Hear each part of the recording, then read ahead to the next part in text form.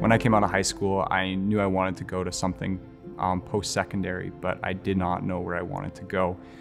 I think my initial plan was to go into policing.